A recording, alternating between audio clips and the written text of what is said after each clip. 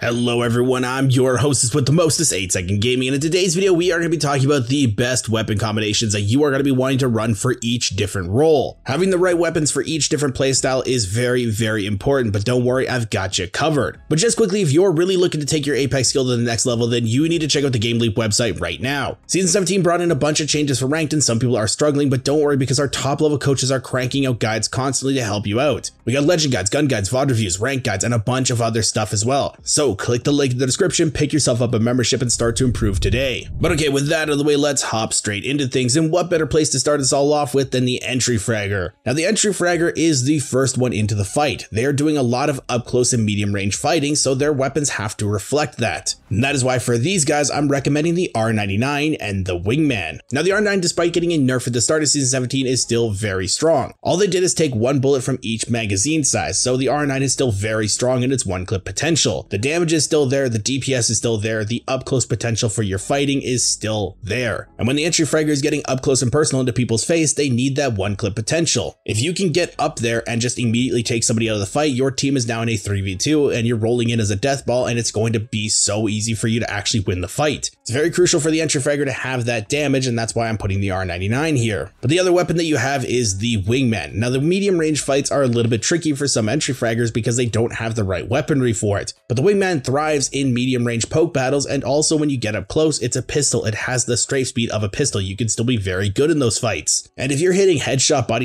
shot, or something like that, you are doing stupid amounts of damage in little amounts of time. Now, I will give you guys a little bit of a warning though. The Wingman is a very high risk, high reward weapon, so do practice with it before you actually take it in a rank, because it is very unforgiving if you're missing shots. You get into a fight with somebody and you miss the first 2 bullets, it's more than likely you're going to lose the fight unless they're also potatoing. Play around with it in the range to get the timing of the shots down, take it into pubs, actually get into some fights with it, and then go into ranked, and then you can actually start to climb. But that is our entry fragger covered, so let's move into the secondary fragger role. Now, this role isn't as reliant on their up close fighting. They will have to do it because it's part of their job, but they also do end up in the medium range a lot more often, so both of their guns have to be good in both of those ranges. And that's why for these guys, I'm recommending the Car and the Nemesis. Now, some people might be wondering, why am I recommending the Car over the R9 when I just talked about how good the R9 is? Well, that's because the Car is also very strong, but it's a lot more flexible. As a secondary fragger, you do want to be funneling a few bits and pieces to your entry fragger rather than taking them for yourself. So if you find a purple light mag, but also a purple heavy mag, and you're also running an R9, you are losing out on a purple heavy mag, but the Car could take that and you can give the purple mag for the R9 to your entry fragger. Just gives you a little bit more flexibility, but the Car is also very strong. It can do a bunch of damage in the up close ranges.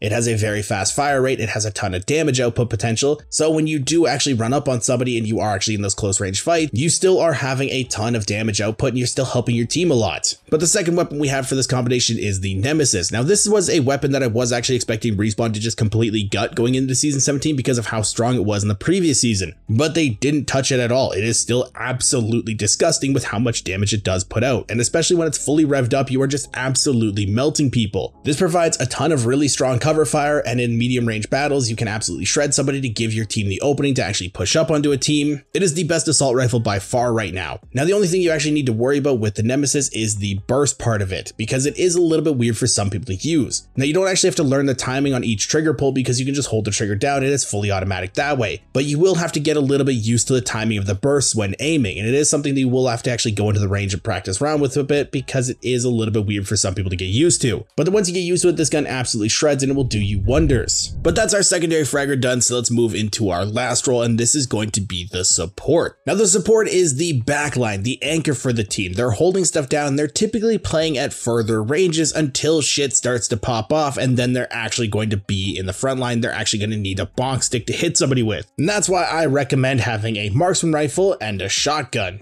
Now, for the marksman rifle, it's really just up to your personal preference on what you actually enjoy using and what's more consistent for you. The triple take did receive some buffs and it's actually starting to feel good again. The 30-30 feels amazing, and the scout is also just such a fantastic weapon. All three of those can do the job that they need a marksman rifle to do perfectly well, because all you want to do really is just to be sitting back, taking some pot shots as your team is pushing up, providing that cover fire, potentially even cracking or creating an opening for your team to then exploit. Me personally, I've always really gravitated towards the 30-30. I think it's just a little bit more consistent for me, and it's super satisfying to hit a fully charged up headshot. but a lot of other people go for the scout. It's their go-to. Just whatever you find is more reliable and you're all faithful, that's what you should be using. But to pair it up, you want to use a shotgun. Now, it is a little bit weird to have two single-fire weapons in your loadout, but for the support role, it really works because when you're up close and personal, you're not sticking in someone's face. You're playing line of sight, you're playing cover, you're poking out, hitting somebody, poking back behind cover. That is what you want to do as a support, and that's what a shotgun also wants to do. That's why I would recommend using either the Mastiff or the PK. Again, whichever one is more consistent for you. I gravitate towards the Mastiff, but I know a lot of other people go for the PK as well. But both these weapons just go hand in hand with the support role, and for shotguns, if you're playing somebody like Newcastle or Gibraltar where you can play their shield or their bubble, the shotgun is just so good for those situations. Now, it will take you guys a little bit to get used to because again, it is a little bit weird to have two single fire weapons in your weapon comp. But I promise you, once you actually start to get the positioning and the idea of a support down, they will feel so good in these roles. But let me know your favorite weapon combo in the comments down below, and if you guys want to stay up to date with the latest and greatest Apex Legends tips, tricks, and news, don't forget to smash that like and subscribe button. Thanks all for watching once again. I made Second Gaming, and I'll see you guys in the next one.